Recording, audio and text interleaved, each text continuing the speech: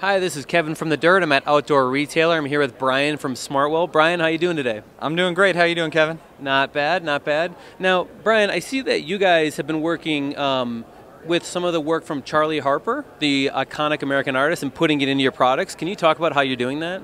Yeah, so SmartWool has about a decade heritage in integrating works of art into the sock line. And so we started thinking about where we could go next. How could we evolve our use of art in the lines?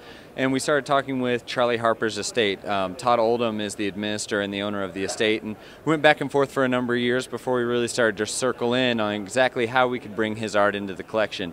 Ahead of the 2016 centennial for the National Park Service, we're launching a full line of apparel and socks. It's our second year in the Charley Harper collection. It's exclusive to SmartWool. We're really excited to bring his artwork to life on our merino canvas. Cool. So let's take a look at some of his artwork, and if you could just show how you integrated it in, that'd be awesome. Yeah, certainly. So you can see here behind us the National Park Service poster series. Harper commissioned a number of works for the Park Service, for the Cincinnati Zoo, a number of regional parks as well.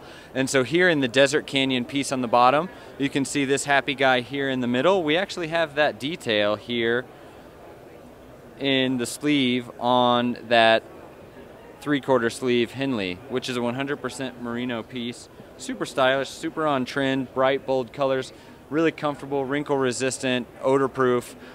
Great piece, kind of fusing art, outdoor, lifestyle. And if people want to find this online, where can they go? They can go to smartwool.com. Also, a number of our retailers around the country are stocking the Charley Harper line, and we've had really good response. Awesome. Thanks so much. Hey, thanks for having me. This is Kevin from The Dirt.